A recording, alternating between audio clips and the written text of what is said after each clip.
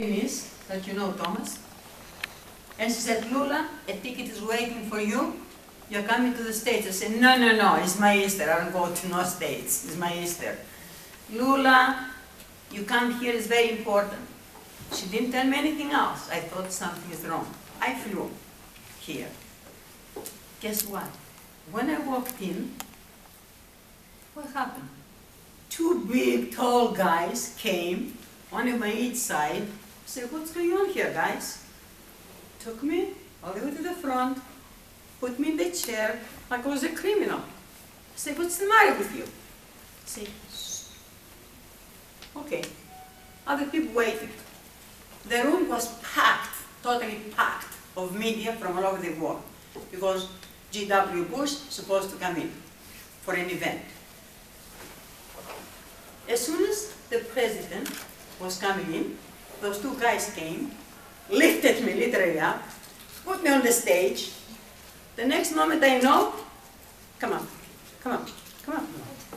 Pretend you're Bush. Pretend you're President Bush. Hi, how are you? How are you? Welcome. And I said, do you know me personally? No, you don't.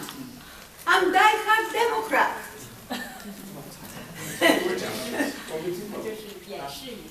And then he said, how were my parents last night?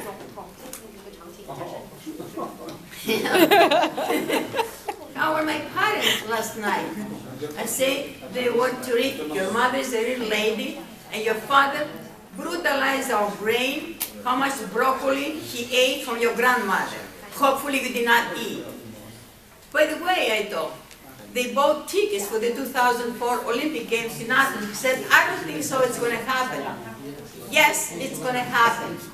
And I took a hat, Athens, 2004 candidate, Olympic City, and I put it in his head. Everybody stopped clapping that moment. Everybody stopped clapping.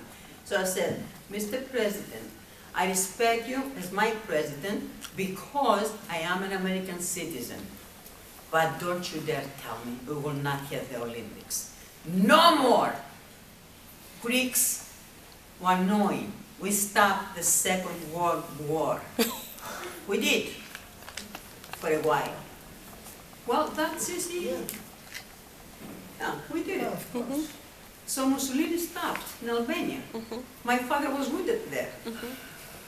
Not only that, right now, today, Greece is in a big problem. And mark my words, and to say something here that it's all over, you know what? Okay? Means I dare to say so. If Greece is going to go out of Europe, and out of Europe, it's going to be a great impact for the United States also as well. And I don't want to see that happen.